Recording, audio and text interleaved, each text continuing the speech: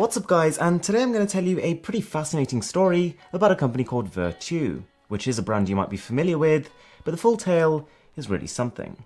So believe it or not, this is actually a British company that was founded by the one and only Nokia, except it was then sold on to private investors. Now, Vertu had a pretty interesting philosophy. In an interview, the CEO described his target market as the kind of people who are going to spend $20,000 on a watch. And if people can spend $20,000 on a watch, why can't they do the same for a phone? Because after all, your phone is technically speaking a lot more useful than a watch. So essentially, Vertu was trying to tap in to the super luxury market, to the kind of consumer who buys a smartphone not just for its functionality, but also as a fashion accessory. And fair play, because it was one of the first companies to enter this segment, and at least initially, it was very, very successful. They started back in 2003 with the Vertu Signature, a pretty beautiful phone. Now notice this is 2003 we're talking about, so it's before the explosion of smartphones onto the market, so Vertu had a little bit less competition. Phones weren't nearly as capable as they are today, they can only perform very basic tasks. There wasn't this huge race that we see today to pack in the latest processor and the latest camera, and this played to the advantage of Vertu. As well as these crazy price materials on their smartphones, the company also had one more thing up its sleeve.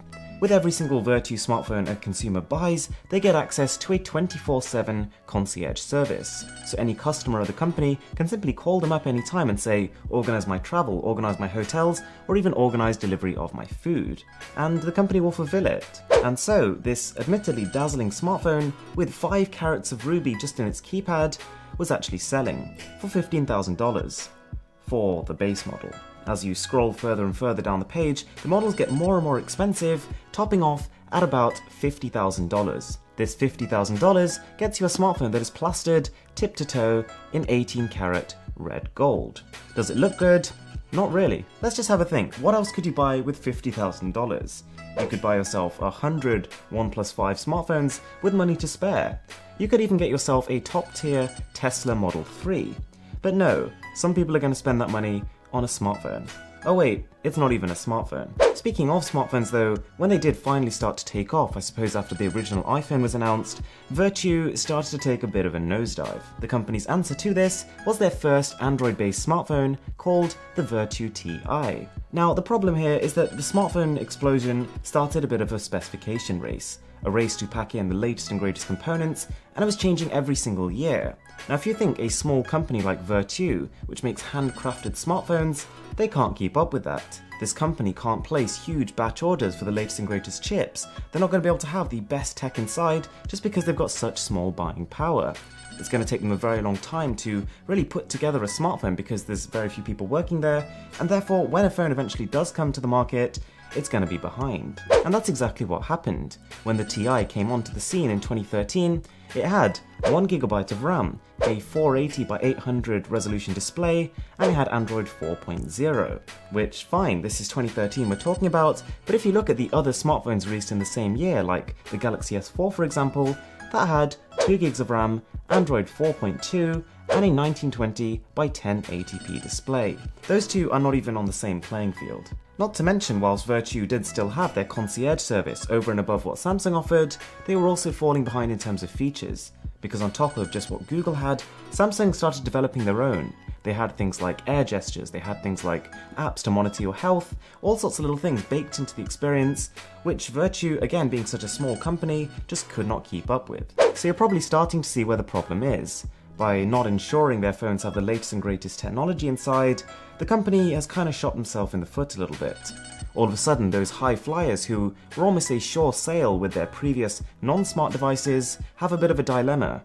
Those people are actually, even by buying this great looking smartphone, are not getting the best features. They're not getting the best performance or the best camera. So if they actually want those, they have to buy a smartphone that costs about 1/10 of the price. So many of the people who could and would have bought a Vertu smartphone in the end decided to just go for a conventional device because they were actually getting more features for a fraction of the cost. Just as a bit of a side note, if you are enjoying this video, it would mean so much to me if you could subscribe to the channel.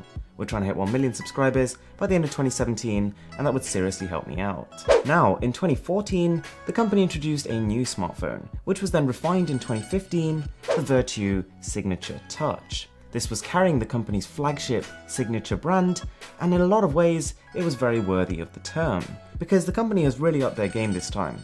With the 2015 version of the phone, they had an alligator skin, they had a sapphire, literally unbreakable display, and they also had slightly more up-to-date components, 4GB of RAM, a 1080p display, and a Snapdragon 810. Now, as with the original Vertu Signature, the prices again stretched to about $50,000. And clearly this isn't a value for money flagship. You can't think of it in terms of, okay, for $50,000, what crazy specifications am I getting? Part of this product is really a service, and that service was still on offer. Having said that, whilst this product could have potentially really worked for the company because it's exactly what they needed to at least match the specifications of their competitors whilst offering these super premium materials, but I think it was just a little bit too late for the company. If they'd managed to match the specs of their competitors from the very beginning of the smartphone revolution, then they could very well be still in business. As it is, they're not. The company was in so much debt from their past devices that earlier this year, in June-July time, they finally ceased production, which means that 200 people in the UK actually lost their job, and funnily enough, the concierge service stopped.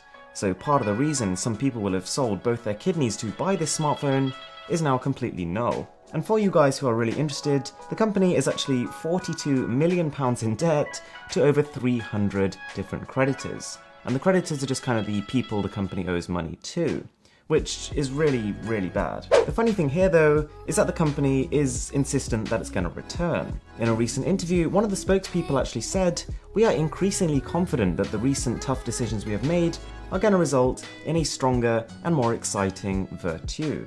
So essentially, they are planning to streamline, i.e. cut down a lot of their divisions, and then relaunch. Whether or not they pull through is a complete mystery, but if they do, this could very well be the luxury smartphone manufacturer it should have been to begin with. Thanks a lot for watching, guys. I really hope you enjoyed the video, and if you did, don't forget to smash that subscribe button down below for more stuff like this. I'm Mr. Who's the Boss, and I'm signing out.